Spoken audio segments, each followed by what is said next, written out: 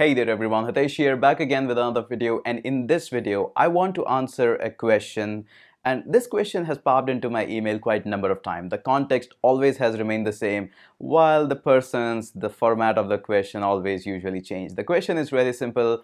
What about writing the code from the scratch versus the products like Wix, Thinkable, and other product building stuff like you can drag and drop stuff, can build app, or you can drag and drop and can build a website. So what's the difference and which one you should pick up? Let's get started.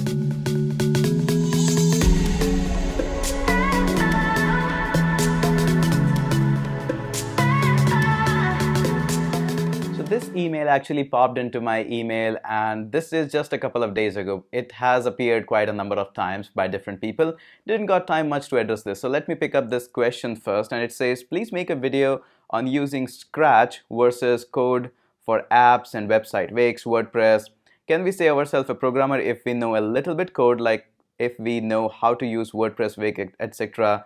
in a very good manner, Scratch material? Hope you like it, and please answer this. So let me first address what this question is. Nowadays in market there are a lot of builders for app, builder for websites, and you might have heard about a lot of them, probably Scratch, probably Thinkable, probably Wix, probably Page Cloud. There is no like end of it. But again, there is a question always in mind that, hey, should I learn everything from scratch, like learning from HTML, CSS, and then moving forward from there for web development, or maybe in the Android, should I learn Java, Kotlin, and move from a very scratch manner, or should I use just drag and drop builder? They can also serve the purpose. So what is the point here? Again, with this, I would like to make one more thing here, that this guy in the email used the WordPress here. Now, again, I would not like to compare WordPress with the Wix. I'll keep that on a separate topic because yes, of course, WordPress is way better than Wix, and yes, at that exact moment I lost my sponsorship from the Wix. But anyways, WordPress is way better than Wix, and that's a fact, that's a truth. So we're gonna take that on some other day. WordPress is way different thing, way advanced and way complicated and stuff, so it should not be included in this video. So we'll keep that separate. Coming back onto the point, where should you be learning writing code from the scratch, like basics, core material, or just use drag and droppable? First and foremost, let's face the harsh reality of the world. If something is super easy to do, you are not going to get paid to do it. For example, if somebody comes to me, hey, I know how to handle the profile pic on the Facebook, will you hire me? I would say, why would I hire you? You can just change it once if you're so good in that, and that's it. You should be gone now. Similarly, if something is super easy to do, you will not get hired to do so.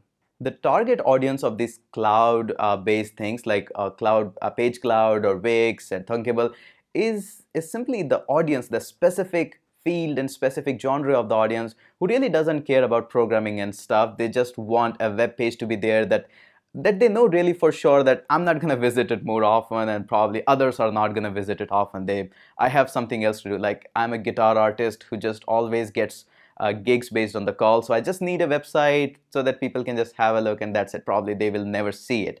So that's kind of a portfolio, and all these things are usually kept on the website, and they are their target audience. But we certainly know that whenever you are dealing with such things like web interface and all these things, they can be super powerful. They can be game changer in anything. Maybe that you are a guitar artist and all these things. But if you design your web page in a very creative manner from a professional, it can be a game changer for you. And these game changing things cannot be done with these drag and droppables.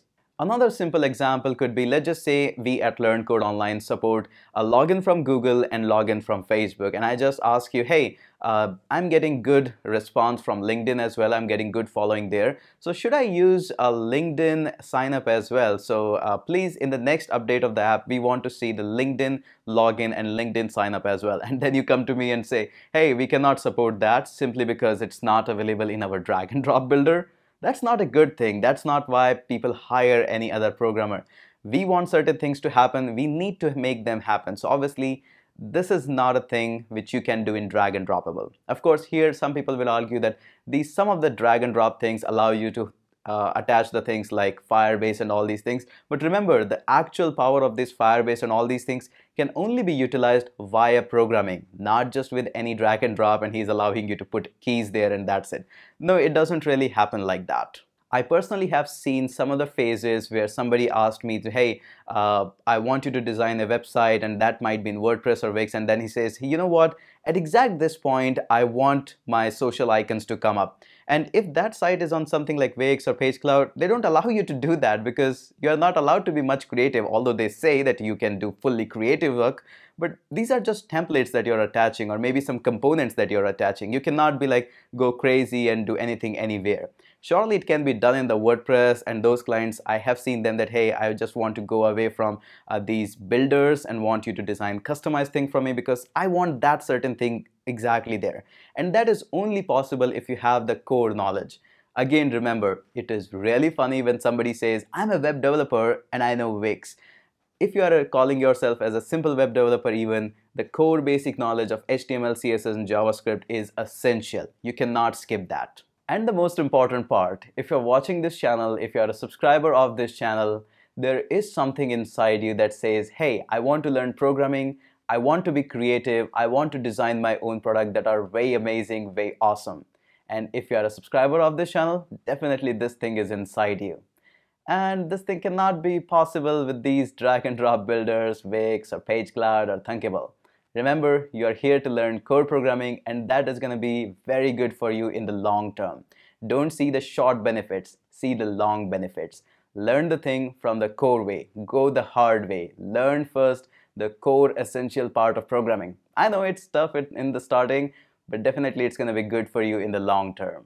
Okay, so there goes my sponsorship from Wix and all these builders that usually approach our YouTubers like me.